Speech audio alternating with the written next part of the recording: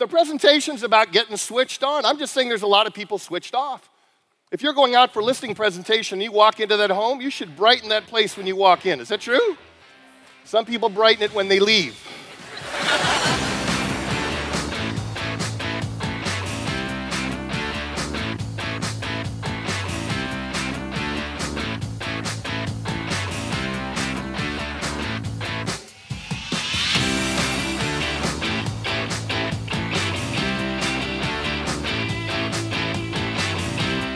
So it's okay to do stuff poorly, because here's the next fill-in. Frustration is good.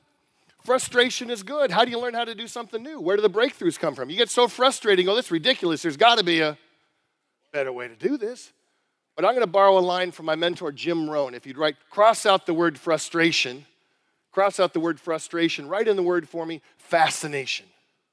Ladies, who's ladies married? Raise your hand. Do your spouses do anything that just like bugs you? I mean, oh my God, it's just like ridiculous, okay? So the next time, instead of getting frustrated with them, look at them and go, that's fascinating the way you do that. It's just a lot better to be fascinated in life than perpetually frustrated, right? Sometimes you walk out of the house, you don't get the listing for whatever reason. Sometimes you just got to go, next. That was fascinating, okay. How many people, it happens, but in the first 6 months, some people light it up in real estate. Is that true? They do really well. I call those people ignorance on fire. I mean, they don't even know what they don't know. They just go out and make it happen. Is that true? Ignorance on fire. Is that a good thing to have once in a while? You don't know what's not possible. What's the opposite of ignorance on fire? People who are knowledge on ice. Here's the key. Most people, when you learn something new, how well do you do it in the beginning? Poorly. You got to do it poorly. Anything you do great right now, you don't pick it up overnight. You do it poorly, and here's the key. Here's the gift I want to give some of you. Most of you can look back in your real estate career, and you had some self-doubt at one point. But then there's one sale, one day, one moment when you walk out of the house and go, I got this. I own this. I can do that now. Is that true? But here's the key. Some people quit before that moment. If you're new in this business right now, everybody, it's okay to do stuff poorly. Don't make the same mistakes over and over and over. It's okay to do something poorly. Any U2 fans out there? Rest of you ever hear of U2? Irish band, Bono, The Edge, okay? And they were talking about greatness. And they were talking about a song called Vertigo, which wins the Grammy, off an album that won the Grammy. And they were talking about being in the studio for months. And the language, he said this, we had massaged, hammered, tweaked, and lubed that song. Massaged, hammered, tweaked, and lubed. Everybody listened to playback and agreed, that is very good. That's very good, which for you two meant not good enough. And this is what Bono said. Good is the enemy of great. You think great is right next door? It's not. It's in another country. When somebody comes in, and the host has got 242, they're ready, that welcome, there's a good way to do it. Is that right? And there's a great way to do it. Engagement factor, intonation, proximity, eye contact, the feeling transferred. Is that true? There's a chasm between that way. If you're having a great goodbye, using their name, I understand you have that great memory expert, using those tricks to remember people's name, shaking their hand and say, we so much appreciate your business, we look forward to seeing you next time. There's a good way and a great way. Is that true? The challenge is, because of the numbers of your business, you have to do stuff how often? Over and over and over. You got to keep up at that bar, right?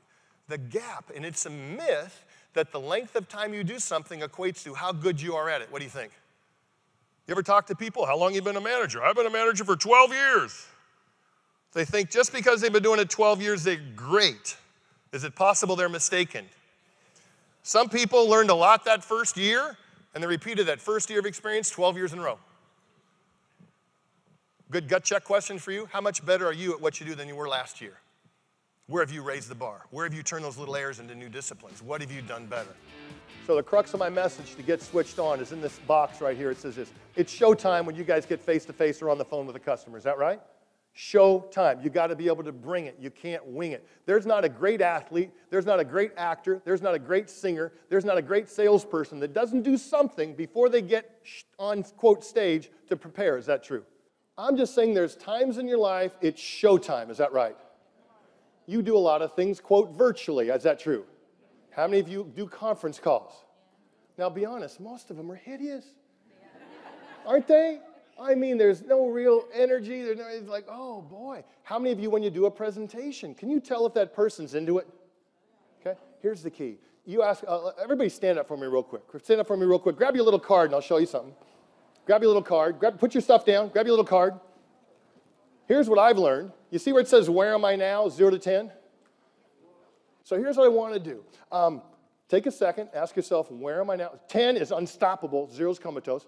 Just ask yourself, where are you right now? I'm going to teach you a trigger or a routine to get switched on immediately. Some of you already do this. But motion creates emotion. Everybody say this?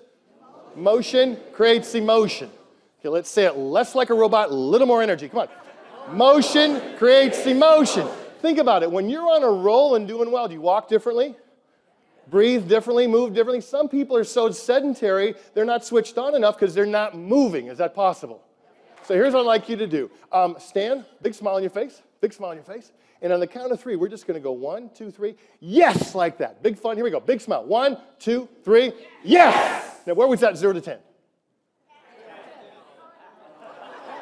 It was pretty good first try. A couple people got to take your hands out of your pockets for me.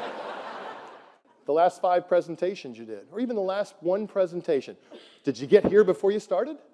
No. Do you think it made a difference? Yes.